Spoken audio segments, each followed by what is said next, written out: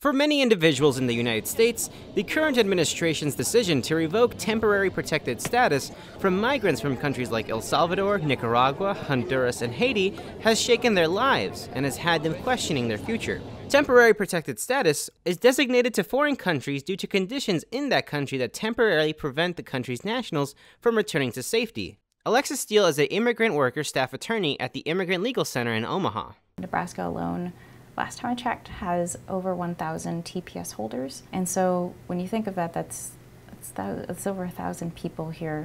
Individuals who have had TPS are contributing members to communities who pay taxes.